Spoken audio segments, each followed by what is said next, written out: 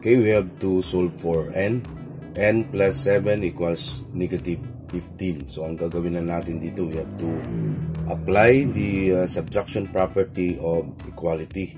We have to subtract 7 dito sa left side and subtract 7 dito sa right side. So, kopyahin muna natin yung n plus 7. So, mag-subtract tayo dito sa left ng 7.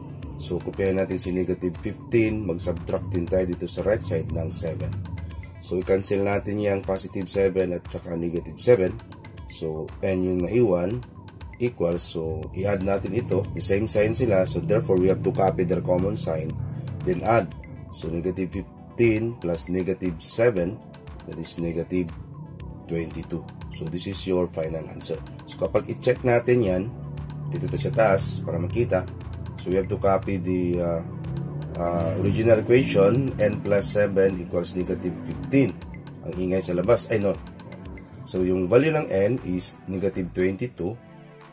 Then, plus 7 equals negative 15. So, negative 22 plus 7, that is negative 15 is equal to negative 15. So, therefore, tama yung solution natin. Okay.